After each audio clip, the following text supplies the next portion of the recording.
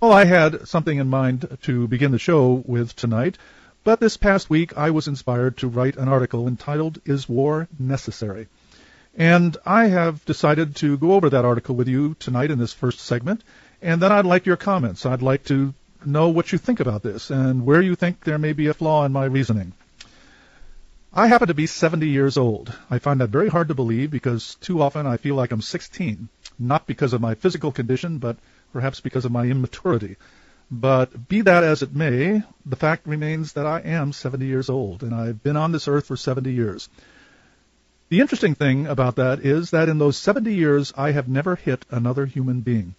I have been attacked a few times in my life. I've been threatened with a fight a few times in my life. Probably people wanted to fight me, I would say, somewhere between 12 and 15 times in my life.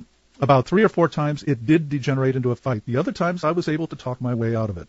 In the times it did degenerate into a fight, I got struck, but I was never hurt substantially, never got a black eye, never felt any strong damages at all, and I never hit back at anybody. And in all of this, I have never been humiliated, I have never lost any prestige, and I have never become a target for other bullies just simply because I refused to fight back. Now, I understand that I have been fortunate. I grew up in a very nice suburban area of Los Angeles, which was a much nicer area then than it is today. And I realized that if I had been born, if I'd had the bad fortune to be born in an inner city area where there are gangs or something else, I might not have been able to avoid violence so easily. But that's a very important point. Being fortunate in the circumstances of my birth and where I grew up, I didn't squander that good fortune by looking for trouble. Now, America was also fortunate in the circumstances of its birth. It fought a revolution to extract itself from British rule, and we assumed that that was a necessary fight. But once it had done that, it now found itself in the best neighborhood possible.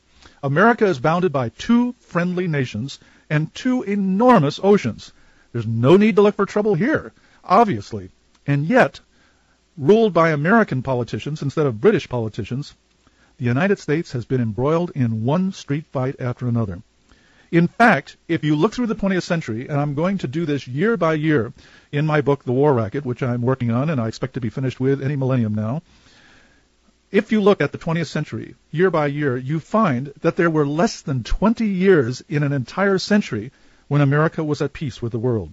There were world wars that the United States had to stick its nose into, the Cold War, police actions, the gunboat diplomacy in Latin America in the early century, and then again in the 20s, and then again in the 50s and 60s, overthrowing governments in Iran and Guatemala and Greece and other places, suppressing the Philippine rebellion at the beginning of the century, interfering with the Mexican Revolution in 1913, firing missiles at Afghanistan and the Sudan, invading Iraq, invading Panama, invading Grenada, bombing Libya, on and on and on it goes.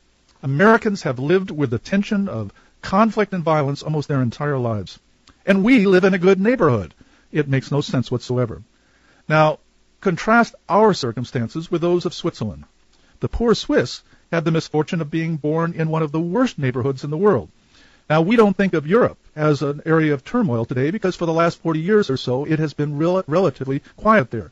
But look over the past couple of centuries and more, and what you find are the Napoleonic Wars, the Spanish Armada, the British Empire, the Franco-Prussian War, the World Wars, which both started in Europe. All of these conflicts, just constant conflicts, ethnic rivalries, grudge matches, arming to the teeth. Governments ready to go to war at the drop of a hat. Populations nursing grudges against each other. And all these elements have kept Europe in turmoil for centuries. You know, Switzerland is like an inner city family that every night hears gunfire outside its windows. And yet, Switzerland hasn't been involved in a war in the past 2 centuries. Not one single war. They managed to avoid being sucked into the world wars. They did not get involved in the Cold War, and they had not been involved in any of the other conflicts that have beset Europe over the last couple of centuries. The Swiss have not been fortunate in their geographical circumstances, but they've dealt with those circumstances intelligently. It wasn't by the grace of dictators that they've avoided war. It has been a national policy to do so, to make absolutely sure that they don't get into war. They've always made sure it was in the self-interest of warring nations to leave Switzerland out of their quarrels. They've devised ingenious defenses to demonstrate to other countries that while it's possible to conquer Switzerland, they can make it intolerable for the conqueror. In other words, yes, you could take over this country, but it would cost you plenty. And sometime we might go into some of the things that they did to make that possible. But perhaps more than anything else, they have made themselves an indispensable trading partner to any country that otherwise might see some profit in invading Switzerland. And when I wrote my article this past week, somebody wrote and said, well, you have to realize that Switzerland has done this by financing both sides of the war. Well, I'm sorry, but that's just not true. Switzerland's banks are privately owned, and private-owned banks do not throw money at both sides in a war. Only governments do that, because privately owned banks cannot make money lending money to both sides of the war, because one of those sides is going to lose and not pay back the loans. Well, my point in all of this is that it may seem that war is inevitable for many countries. And there are places, the Balkans, where they have these ethnic rivalries going back centuries. There are places in Asia and Africa where you have the same kind of things. You have the problems between India and Pakistan. And, of course, by sticking Israel in the middle of the Arab countries of the Middle East, carving out land for them, you guaranteed that there was going to be conflict there. But Switzerland has proven that it isn't inevitable for anyone, not even for a country as poorly situated as Switzerland, to be involved in war. So why, then, is America continually at war over one thing or another? Whenever the U.S. goes to war somewhere, the politicians tell us that they tried diplomacy and, unfortunately, diplomacy failed, and that war was the very, very, very, very, very, very, very last resort. But the truth is always that the politicians did not try much at all to avoid war. And the diplomacy was bound to fail because it wasn't diplomacy at all, it was demands. It involved our politicians making demands on a foreign country. Demands we, first of all, have no authority, no moral authority to make. And secondly, demands that were known in advance to be unacceptable to the foreigners, and so that war was inevitable.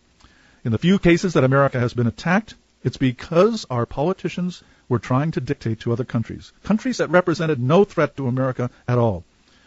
In the one type of case, the foreigners attacked because they realized that war was inevitable with the United States because of the browbeating from the U.S., and they figured they'd better attack first in order to gain an advantage and try to delay the inevitable. That was the case with the Japanese at Pearl Harbor.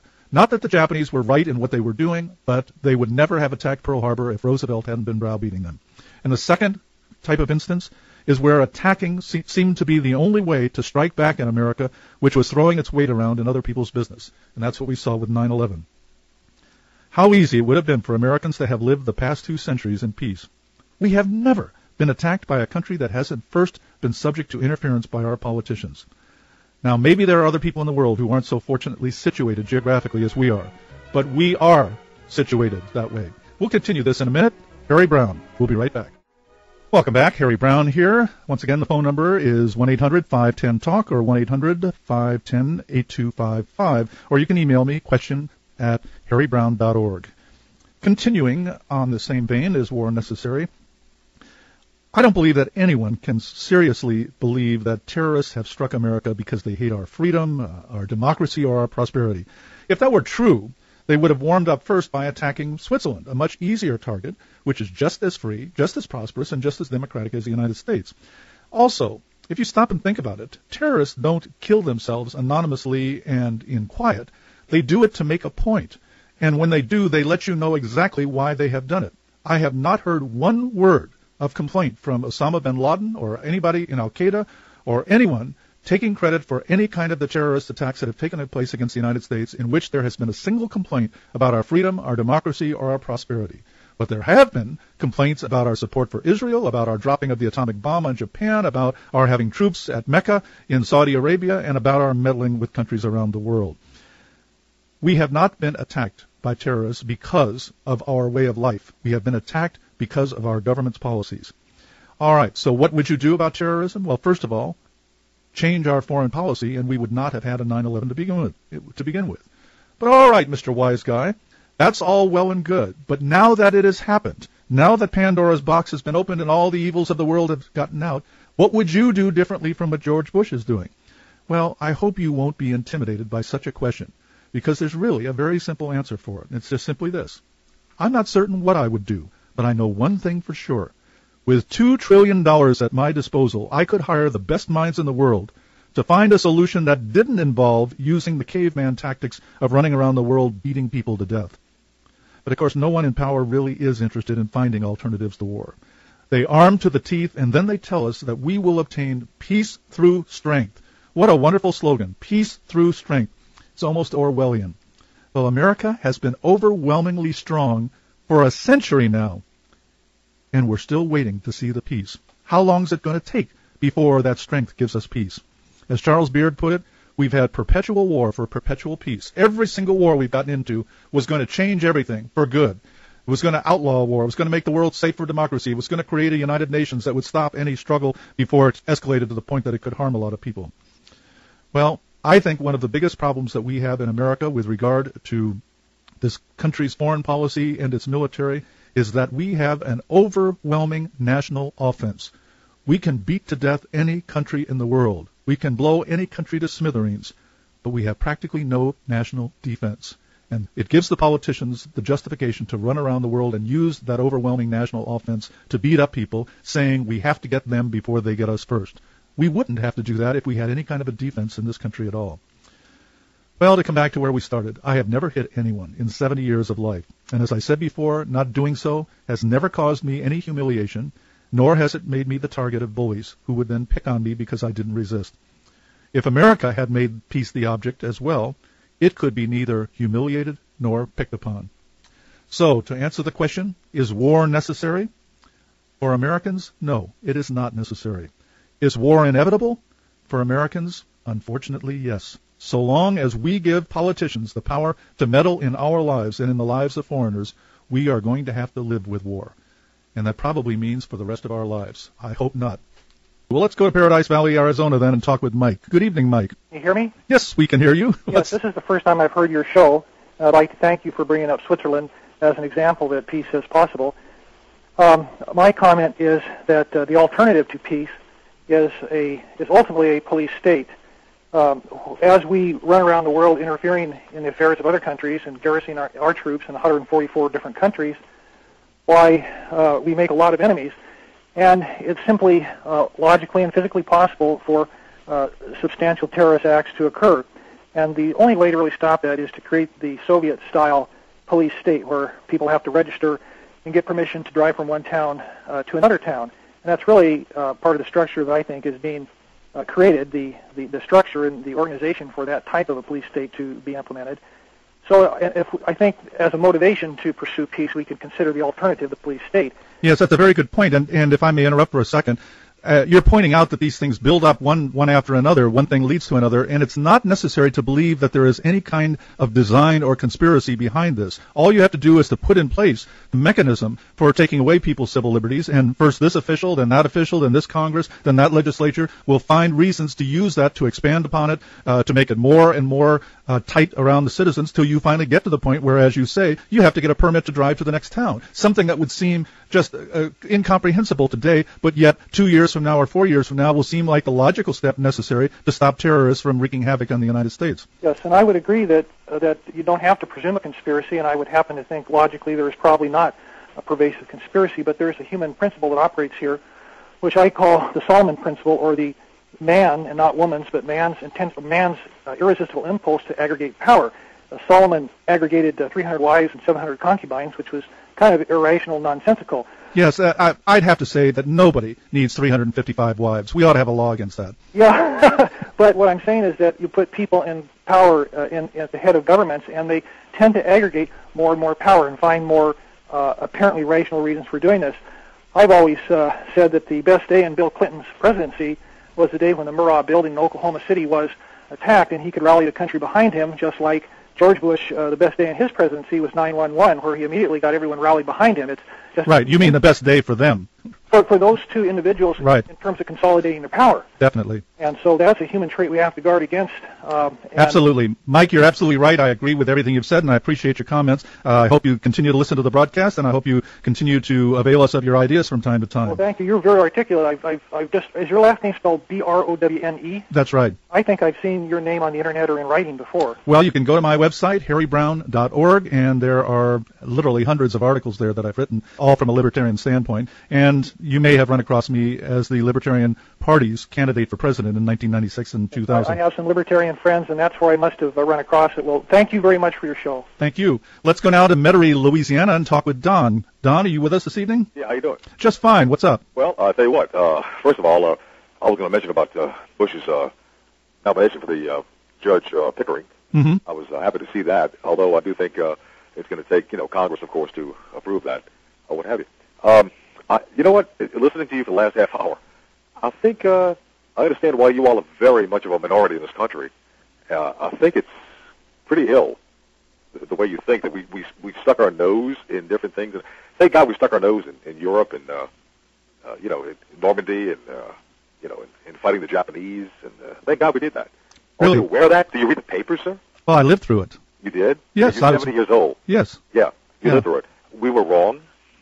Well, how were we wrong during World War II? Well, first of all, the Japanese would never have attacked Pearl Harbor if Roosevelt hadn't been browbeating the Japanese to give up their conquests in East Asia. Now, I do not agree with the idea of the Japanese taking over colonies in East Asia, but then I didn't agree with the British or the Dutch or the Chinese or the Germans having colonies in East Asia either, but Roosevelt didn't do anything about those. He was browbeating the Japanese, and he was doing it for a specific purpose, hoping somehow to get somebody to attack the United States so that he could overcome the isolationist viewpoint that prevailed in the United States in 1940 and 1941. People were so fed up with what happened in World War I, with the United States getting involved in a mess that had nothing to do with the United States and creating havoc by the United States entry into World War I, creating communism in the Soviet Union, creating Hitler in Germany, that they didn't want any part of it. And Roosevelt knew the only possible way America could get into the European war was if somebody attacked the United States, and he got his way. And I'm not telling you something that I have made up or that I just have a conspiratorial mind for. This is from the words of Henry Stimson, his Secretary of War, Knox and Cordell Hull, his Secretary of State,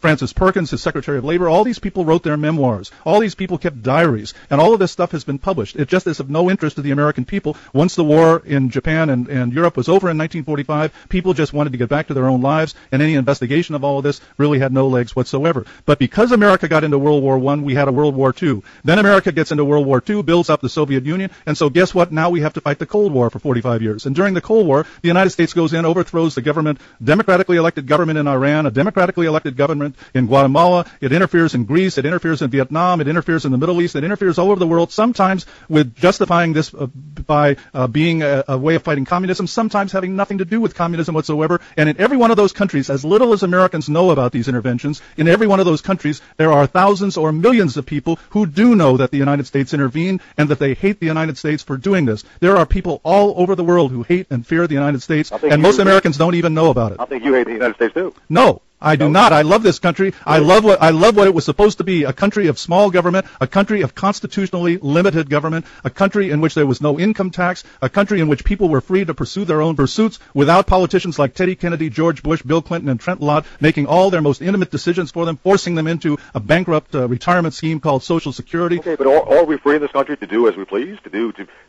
invent something and create yeah, something? Okay, why don't you drop out of Social Security and find a better retirement system? Are you free to do that? That's not the point I'm making. If I invented something tomorrow, I can become a millionaire.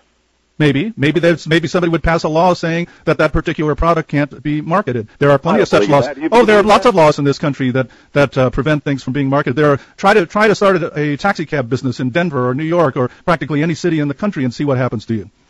Well, okay, well that's one example, taxi cab. Okay. Well, I can give you all kinds of examples. Well, all right, but what about Bill Gates inventing something that is revolutionary? Well, we are not living in a total police state, and I thank God for that. But the fact of the matter is that we are not nearly as free as we should be, and we are not nearly as at peace as we should be. And the whole point of what I talked about in the first half hour was that America could be at peace, but instead we are living in fear. Fear that we are going to be attacked by terrorists, fear that somebody's going to smuggle some biological or chemical weapons in the United States, fear that somebody's going to smuggle a nuclear bomb into the United States. And that's our fault?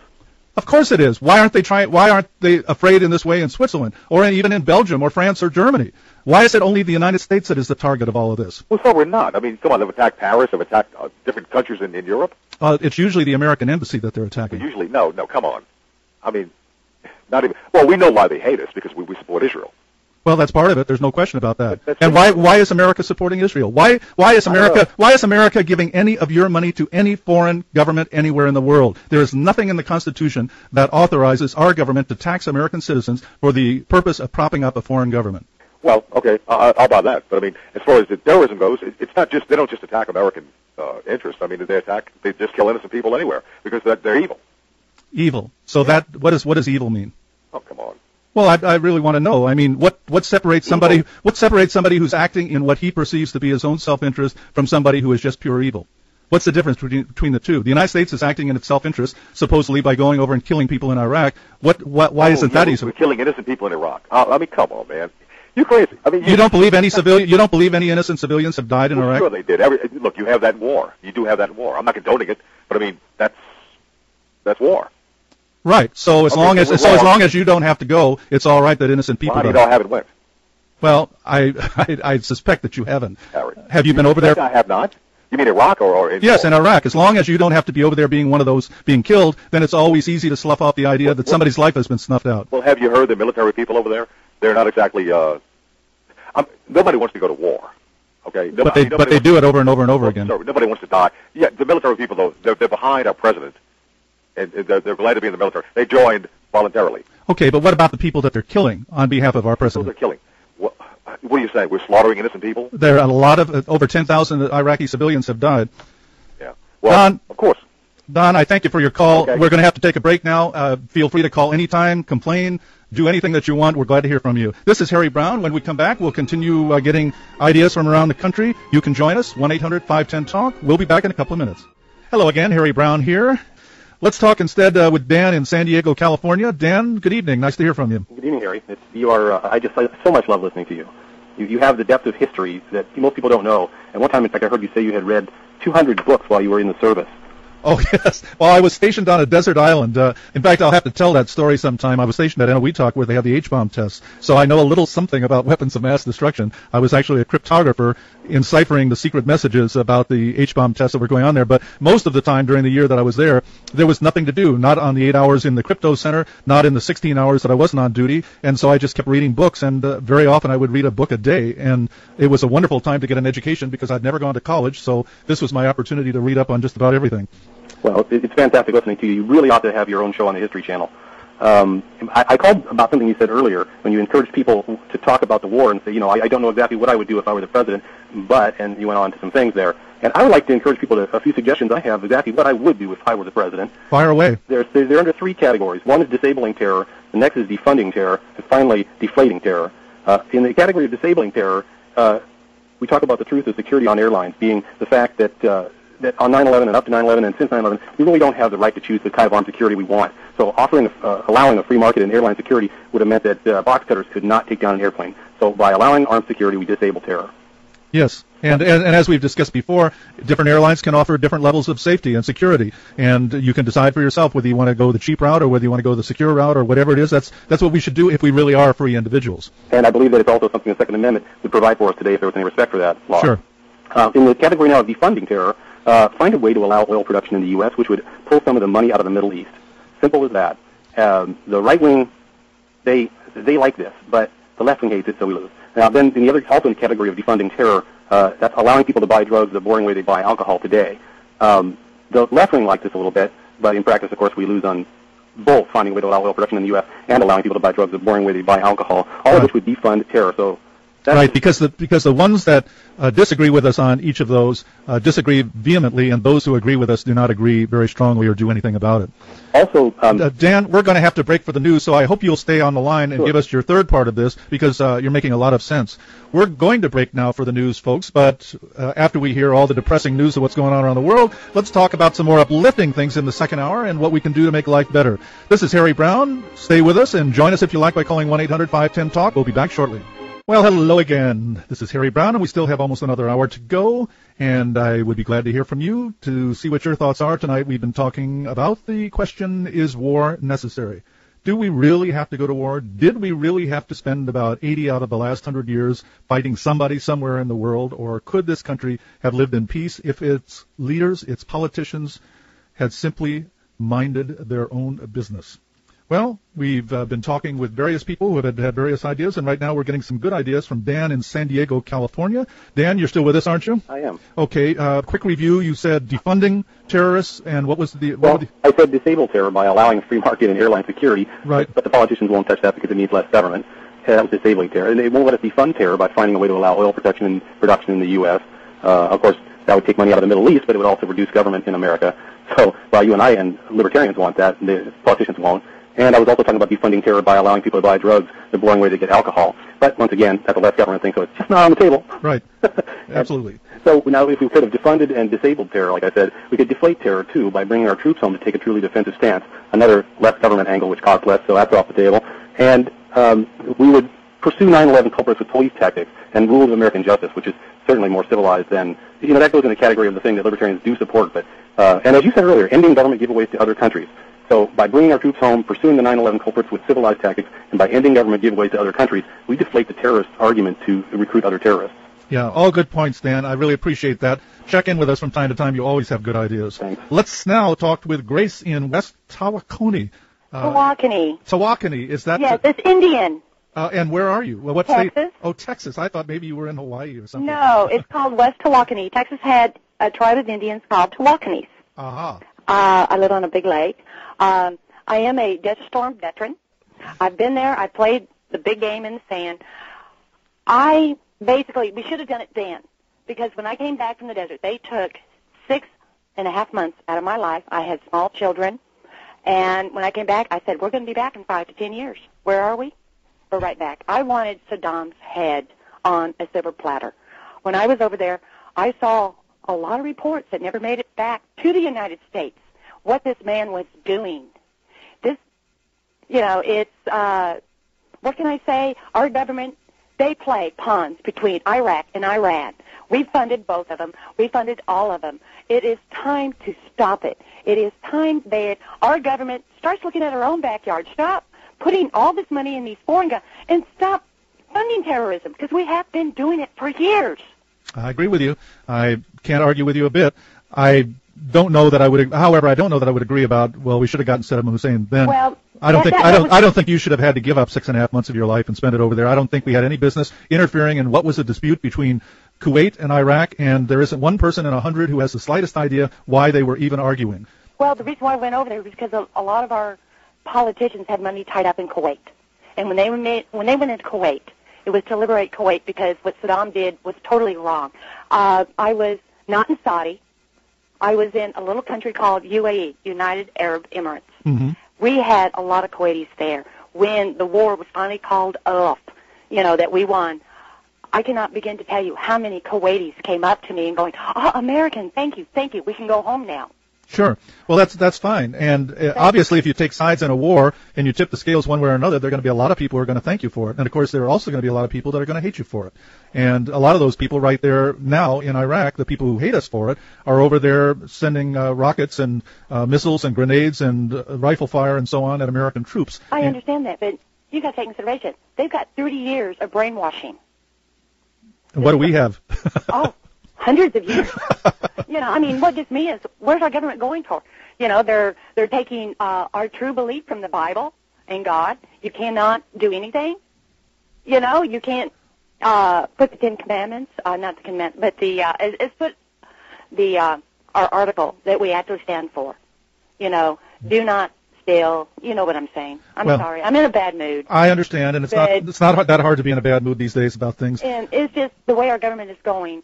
I am so worried. I've heard this. It was pounded in my head as a child. Grace, we're heading for socialism.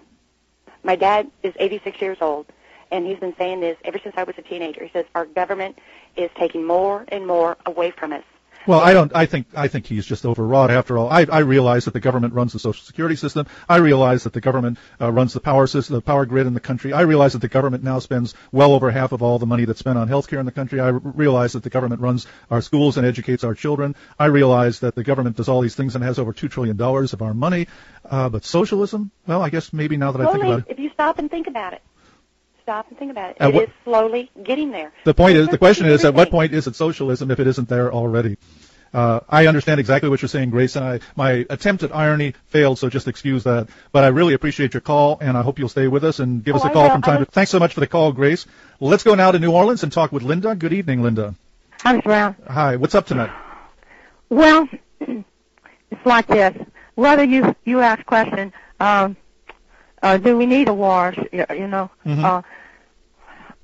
There's no stopping it. There's nothing the voters can do. There's nothing we can do. Those in power are going to do what they want to do. And when the president went over there to the east, well, he knows what he's doing. He knew what he's doing. That was the beginning of the next war that's coming. There's no stopping it. And it's just like, now, think about this. He's no different than Roosevelt. Evil as hell.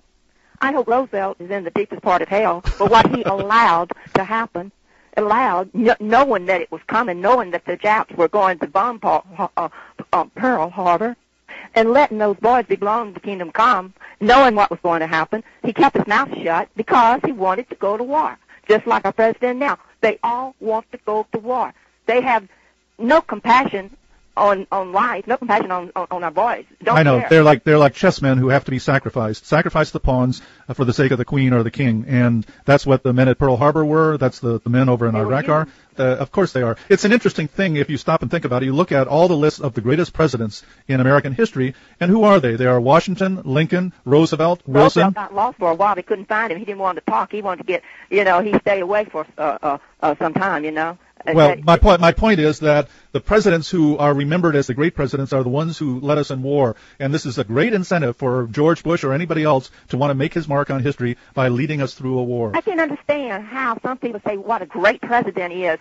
I mean, are they blind? Can't they see what he's doing, what he is, what he truly is? I mean, obviously he Look, Mr. Brown, tell me this. Yes. How can our president be a Christian, so-called man of God, if he is he never heard of the Sermon on the Mount? Linda, thanks for your call. We'll be right back, folks. Stay with us. Hello again, Harry Brown here, and we've been talking tonight about the question, is war necessary? If you would like to see my article on the subject, just go to my website, harrybrown.org. And you don't even have to put an E on the end of Brown because it's a really smart website. It can figure it out. And on the home page, there are links to several of my recent articles, and the first link you'll see is to the article, Is War Necessary? I might mention also that there's a topical index that you can go to find articles on just about any subject you might want, having anything to do with politics, government, society, and so forth. And I would be glad to have you look at any of that and make comments on them. Tonight we've been getting a lot of comments from people, and I've been getting a lot of emails, and I would like to get into some of the emails, but I hate to leave people waiting on the phone, so I'm only going to read one email to you, at least for the moment, from someone named Tom out there in cyberspace, who says, "You, sir, are the biggest moron I have ever heard. Sedition, you should be charged and shot. You're the enemy. Oh, you are the," he doesn't use punctuation. "You're the enemy within. You're the enemy within Mike Savage talks about. You know nothing about nothing, friggin' idiot. If we are attacked again, I hope Ground Zero is your friggin' house with all of you in it." Well, all of me goes wherever I go. I don't leave part of me in some other place. But if you're talking about my wife being in it at the same time, well, I'll show a little sympathy. Let's talk to somebody now who knows how to spell. C.A. in Phoenix, Arizona. Good evening, C.A. How are you this evening? I'm fine, sir, and you? I'm just fine. You on a cell phone? Yes, sir. Okay, well, let's have it. What's up? All right. I would say, judging from what I read, it seems to have tendencies countries against destiny to interfere with other people, Hello? Yeah, I'm sorry you cut out for just a moment there, at least as far as I know. What was it you were saying about interfering with other people? It seems to almost be this country's destiny to interfere with other people. I see.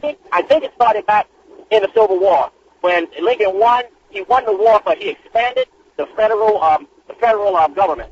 Yes. I don't know if he had this kind of expansion in mind, but it seems to have gone on past him to Woodrow Wilson, who just screwed up our country's money supply, and then we started with World War I, World War II. If you really read and look at the causes of what has happened, it's been because of the interference of big business and big government that have caused all these wars and all this strife and stuff. It's always been intervention.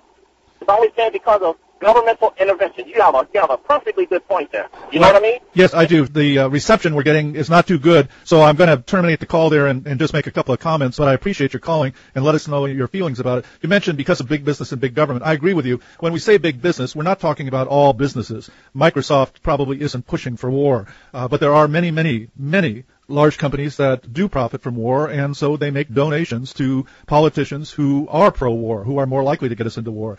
And, of course, Halliburton and its many subsidiaries has done very well with the war.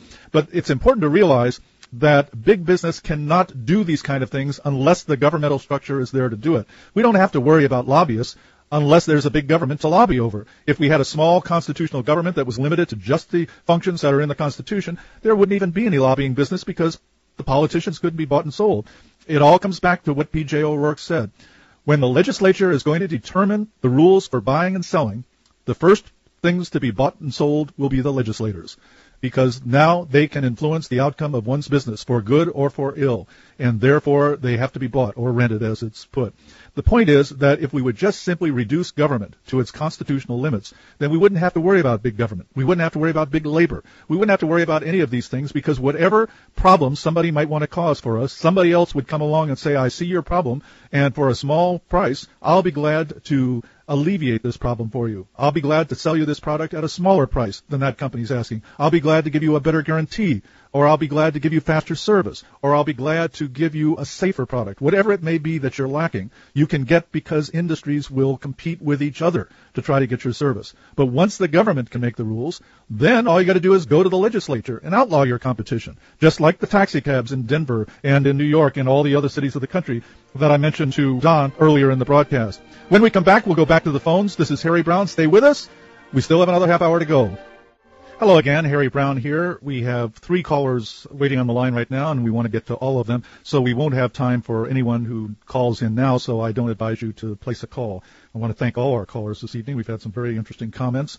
And Dan, who called earlier, just a few minutes ago, sent me a link to a PBS interview with Osama bin Laden that took place back in May 1998, in which bin Laden, among other things, tells what his grievances are with the United States. And I have put a link to that on the Radio Links page on my website. If you just go to my website, harrybrown.org, and go to the radio page, you'll see links to articles and websites mentioned on the broadcast, and you can look at it there. Now, I have no more faith in bin Laden than I have in George Bush. I have no more reason to believe that bin Laden is an honest man and that he knows what he's doing and that he's a moral man. But it seems a little strange to me that people are so sure why he hates the United States, that he is pure evil, that he hates us for our freedom, our democracy, or our prosperity, but are unwilling to actually look at his own words and see what he says is the reason that he is carrying on a jihad against the United States. And I think it can be very instructive to look at that interview. Let's talk now with Larry in Sunnyvale, California. Good evening, Larry. Good evening, Harry. What's happening? Well, I want to ask you about a little bit about libertarian persuasion, actually. I saw your email about the upcoming seminar, and I had a bit of a failure on my own part of libertarian persuasion a couple weeks ago, and I wanted to ask you for advice.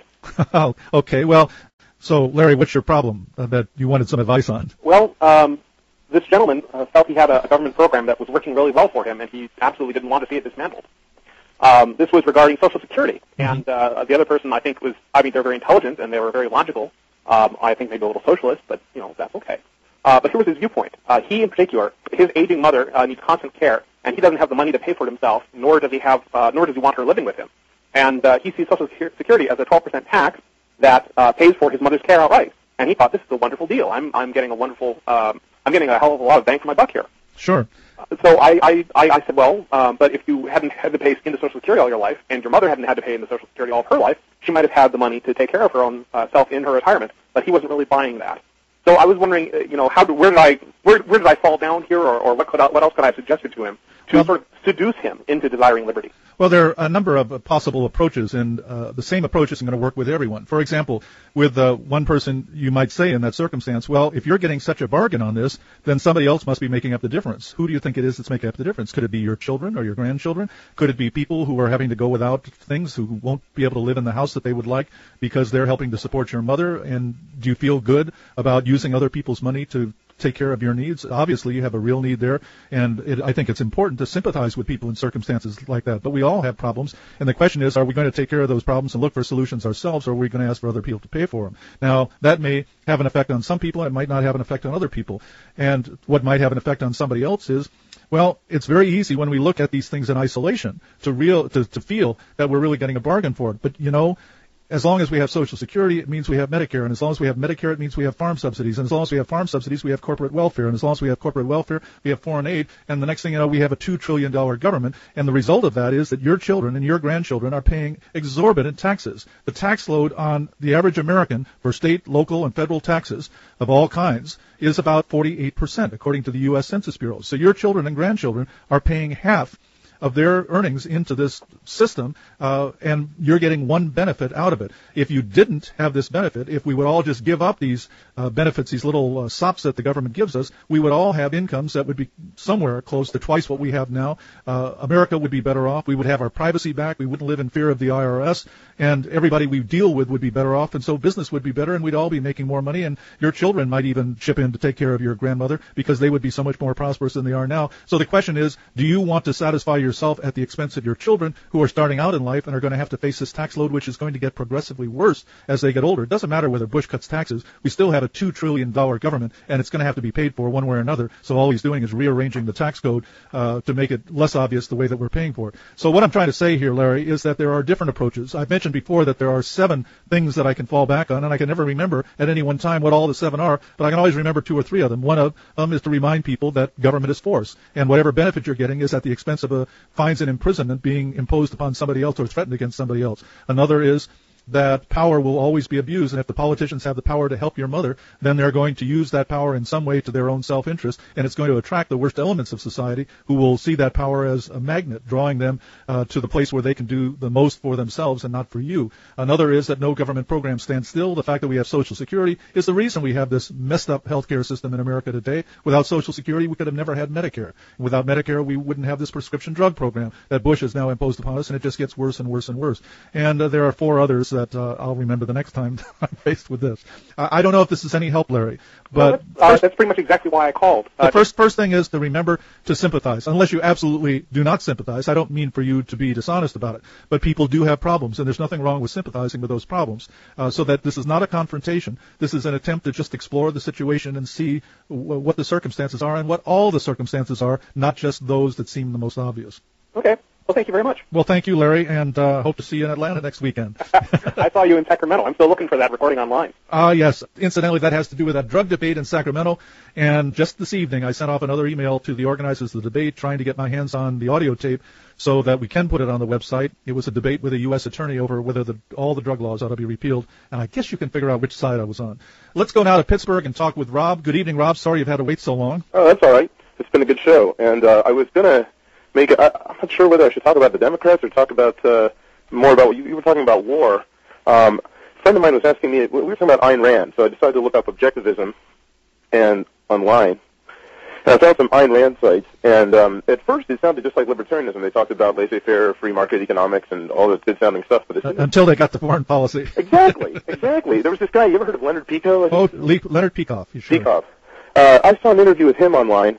And, it's like he sounds like a right-winger or something. It's all this, we should be firing nuclear missiles at Iran because that's the source of all terrorism, and this is a war of civilizations. And, I think Osama bin Laden wants it to be a war of civilizations, and I think, it could escalate into one, but I think people like you are trying to warn against that, Yes, and as a matter of fact, what you said that they're saying on these sites sounds exactly like Osama bin Laden on the other side. It's a holy jihad, and it really is difficult to distinguish between the two sides except for one's for America and the other's for Islam.